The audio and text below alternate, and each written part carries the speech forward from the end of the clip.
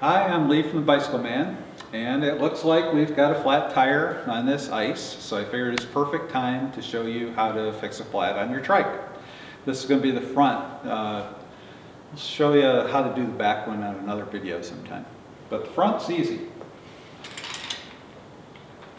First thing is, you don't need to take the wheel off. It's already here where we can get at it. There's nothing in the way. So all I do when I fix a flat is flip it up on its side like this in the grass. Then I'm going to use tire irons, which are plastic, and just take the tire off. These hook under here so you can let go for a second, and just work your way around with the other tire irons. Do something like that, just pull it. And it drops on the floor. So now I'm going to take the tube out, and I'm going to look at the tire, see if I can see something obvious poking in it, you know, like something sharp, something pointy, a little piece of rock, or did I bang a curb a little while ago and I kind of got an idea of what's wrong.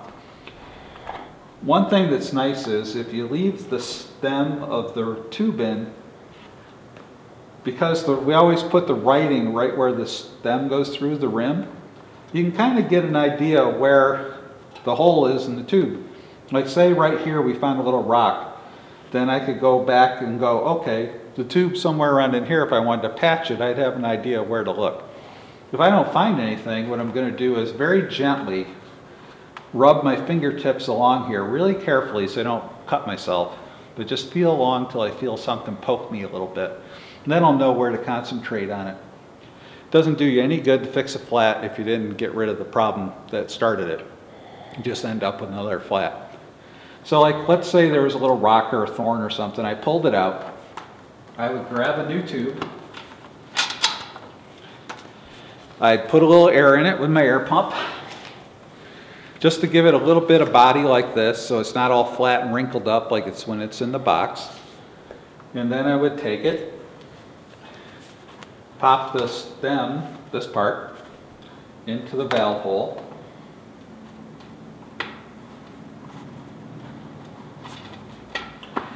And then I'm going to go around and tuck the tube inside of the tire.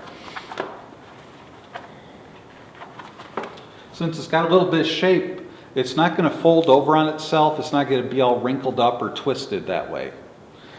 Then once I've got that in there, I'm going to push the stem part this way a little bit so I can get this part, which is called the bead, kind of started right here. And then I'm going to work my way around with my hands and just tuck it in. This shouldn't be hard to do. This should be something you can do with your fingers instead of using the tire irons on a bike like this with a trike. They're pretty loose.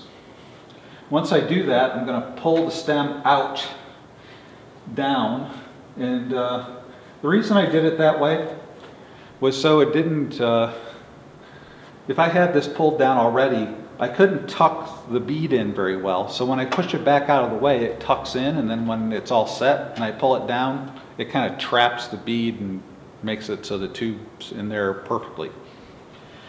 Now we can just tilt this back down. I'm using a pump like this. This is like a little compact pump to take along. I like this one, which is a toe peak. I'll show you why. It's kind of like a pump you'd have at your house. It's got this little foot on it. That's the part I like. I can put my foot on this.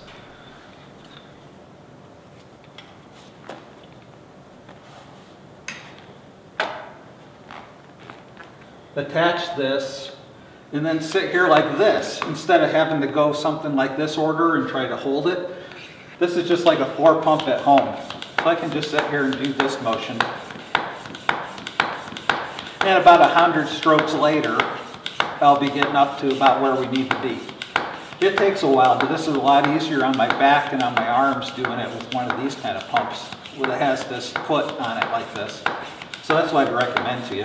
You can see we're already pretty much there.